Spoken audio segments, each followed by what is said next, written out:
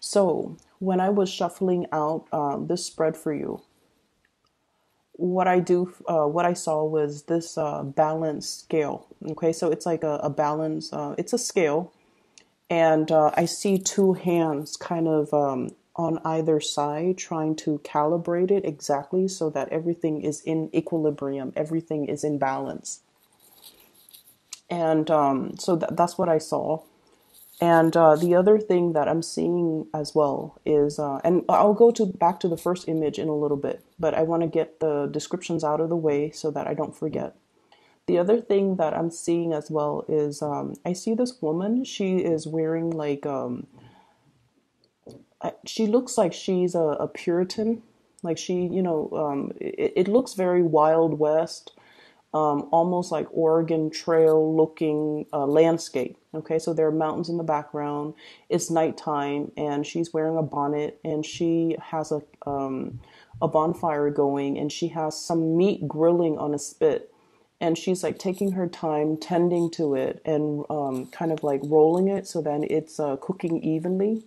So you know that she's spending a lot of time trying to do that. And then this man walks by and he tears a chunk out of it and he just eats it and then he walks away without even, a thank you, without even offering anything to her, and and she doesn't seem upset. She just kind of looks down and then she continues to kind of turn it until it's ready. Okay.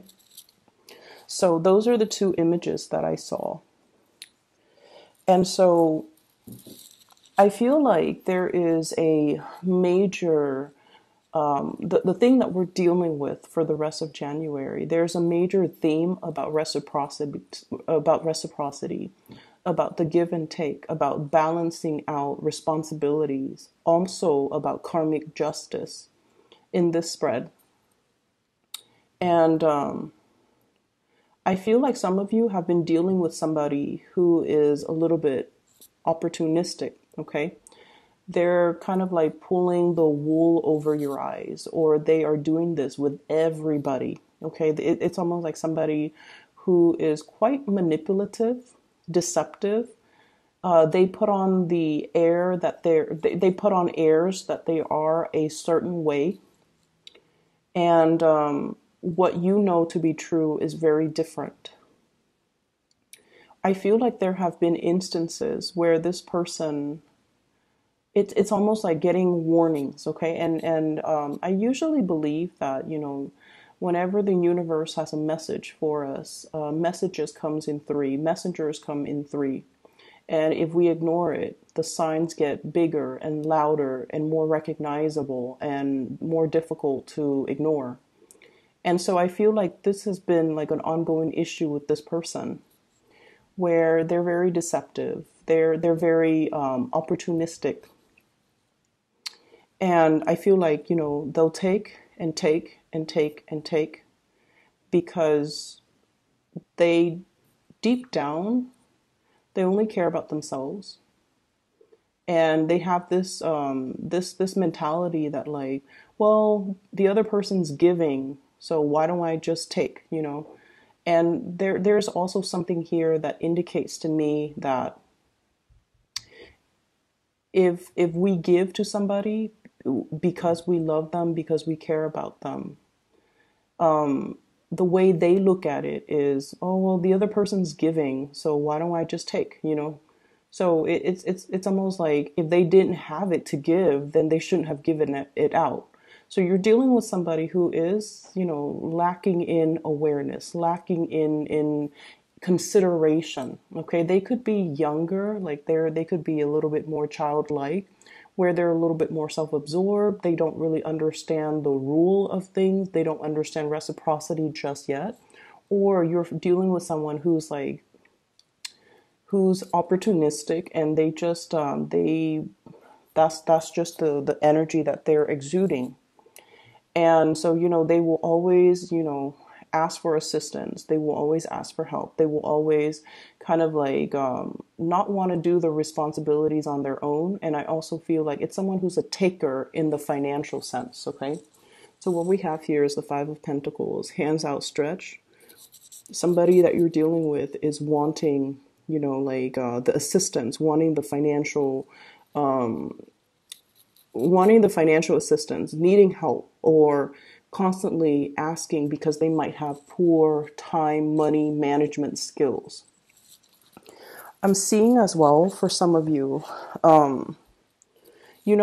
Virgos, you guys are really, really, really kind people. You're very, very kind people. But like with all acts of kindness, I feel like, you want to devote your energy and your resources and your time to help people who are willing to help themselves.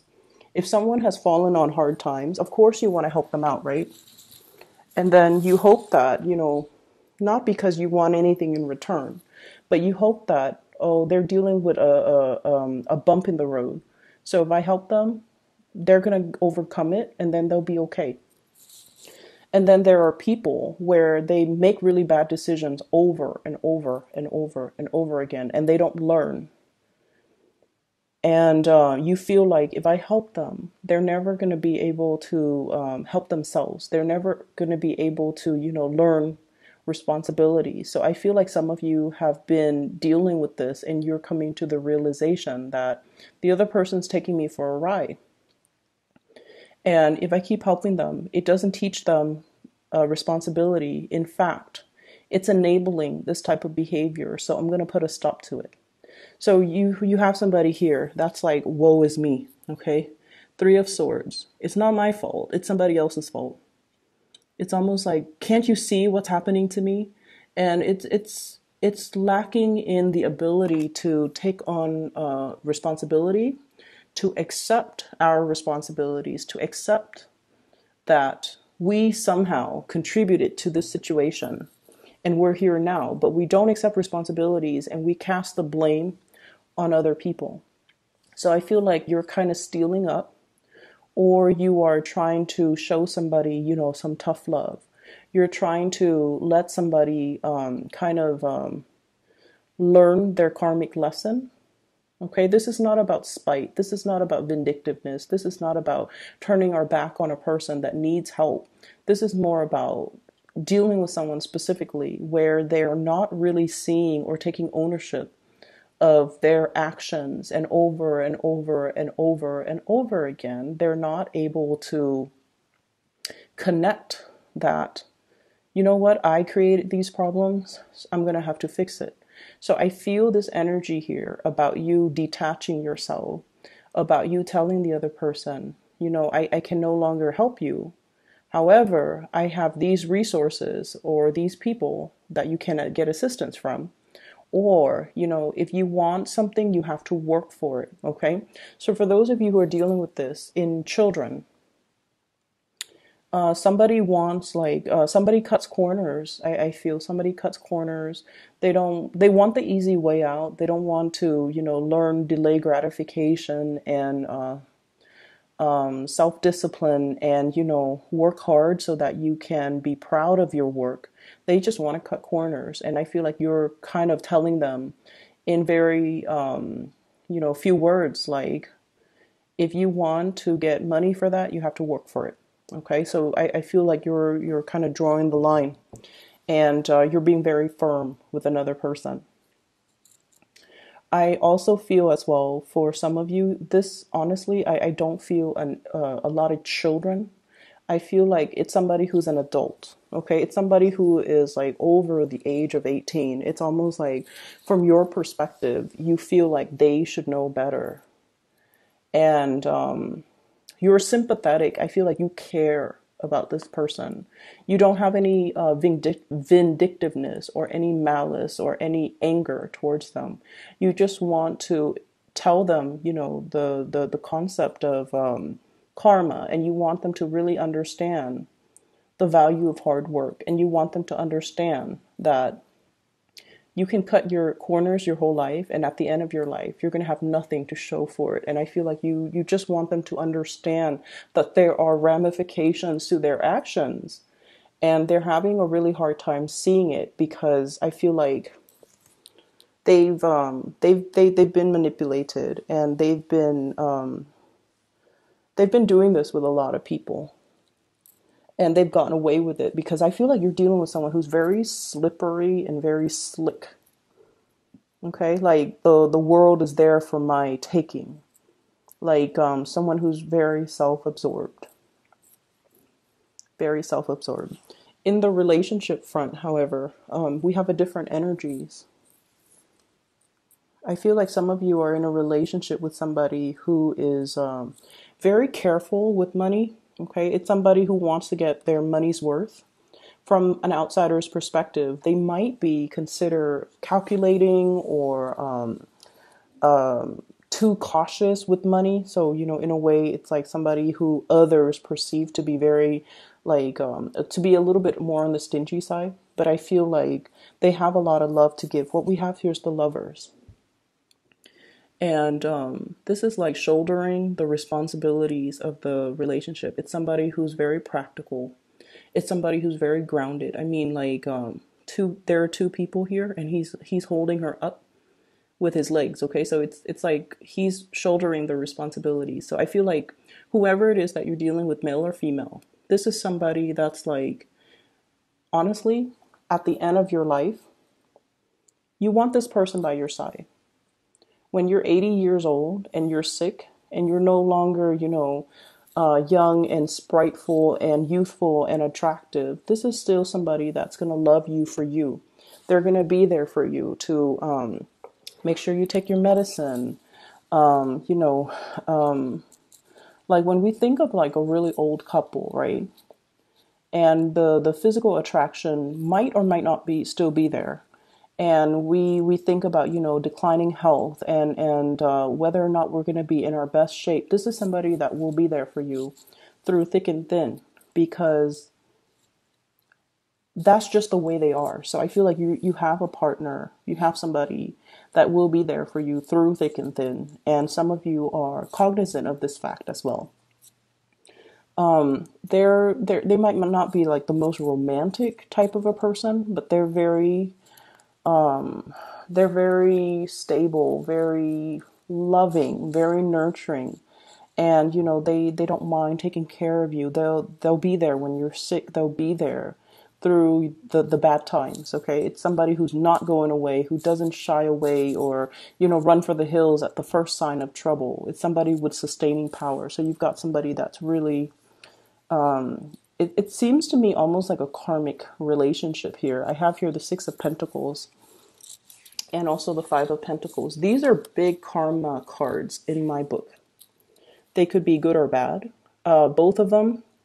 Usually I think of karma as, what you give out is what you get back. And both of these cards are falling out in this spread, 5 and 6, which basically means you have some good karma coming back to roost.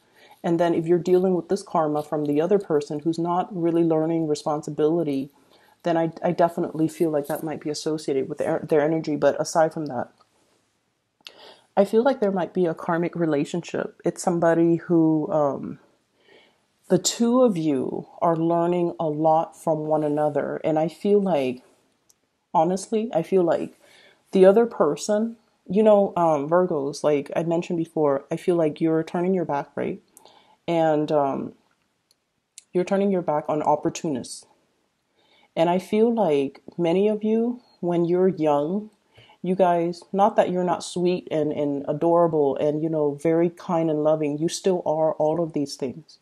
But I feel like in the process of going through life and dealing with very, very self-serving people and dealing with people who are like emotionally irrational, explosive, or just so self-absorbed, I feel like it has dampened your faith in humanity.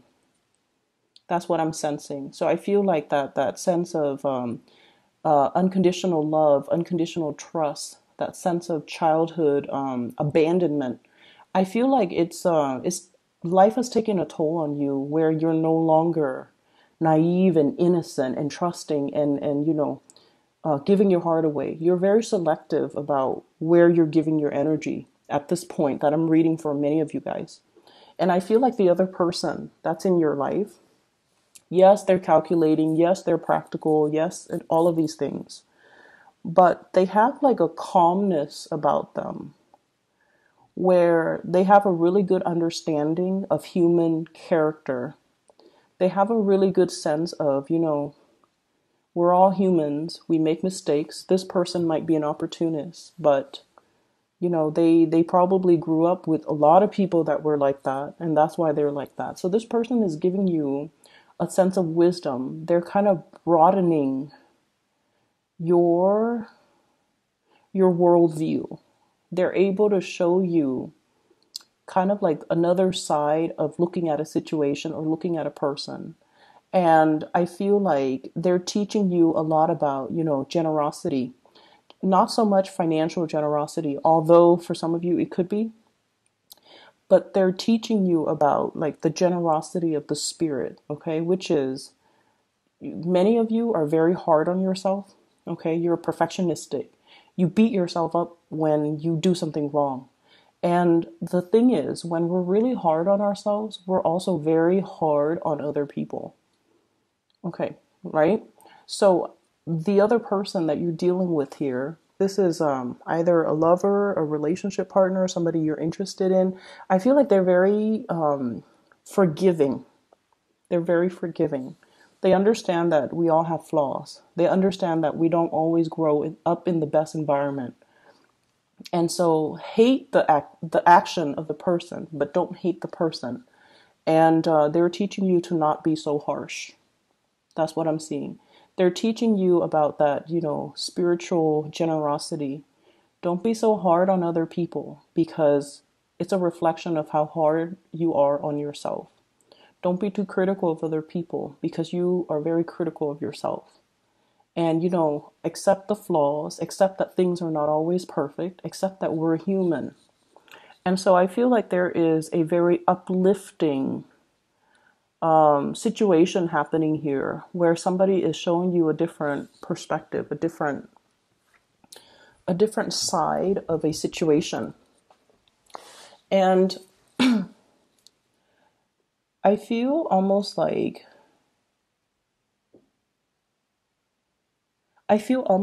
this is something where it's taking you outside of your element in order for you to truly understand it. Okay? What I have here is the Knight of Wands. This is like rushing in, arguments, defending a situation, defending our beliefs, fighting on a moral ground. So, for example, if you're holding back your generosity because the other person is just like taking advantage of it, they're not learning. And you're just like, no, I'm going to hold my ground because this is about the principle. This is not about, giving the money or being generous. This is about letting the other person kind of learn their lesson. And then I feel like there's something here about, standing your ground, fighting something on a matter of principle, like it's the principle of work ethics. It's the principle of not taking the easy way out. It's the principle of hard work and, delay gratification. These are the things that you really want the other person to understand. And I just feel like there is a paradigm shift here where it requires you to kind of step out of your element and to really understand where the other person is coming from. I have here the Queen of Wands and the Knight of Wands. I usually think of this as a family unit. And I usually think of this woman, this Queen of Wands, as somebody who's very caring, and she's also very protective, and she's also very, it's almost like that mother's love type of energy. Okay, mother's love, like mother's forgiveness, a mother's unconditional love, seeing the other person as a person. We can hate the trait in the other person, but we really shouldn't discredit the person. We really shouldn't discredit their humanity. So I feel like you're dealing with someone who's really, really changing your worldview. And we have the world as well. And they're teaching you a lot more about forgiveness. They're showing you to be more understanding. They're showing you to be more forgiving. And I feel like they're showing you to be all of these lessons that you're learning from the other person. They're showing you how to be kind of like less harsh, when it comes to your judgment, because ultimately I feel like many of you are very hard on yourself as well. So I see like a little bit of a sleight of hand, and I see a situation where things are not what they seem. You're getting some major epiphanies. It's almost like this person is like this, but in under harsh conditions, they're like this. So I feel like you're seeing really, really good sides to people, okay? And I feel like there might be, it's almost like, whoa, I thought things were one way, but then now things are turning to be a different way.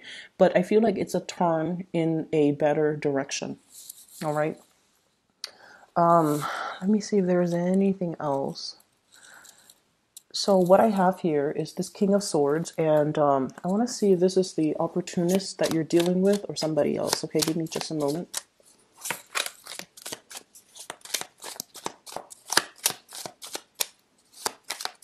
This King of Swords. So I have an air sign, Aquarius, Gemini, Libra.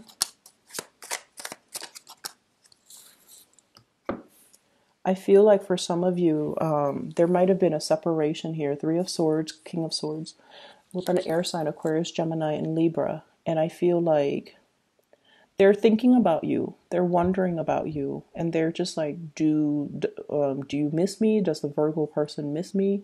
Are they okay? What are they up to? Do they not see me trying to reach out? Have they, especially if they have been sending you messages, they feel very, very left out by you. For some of you,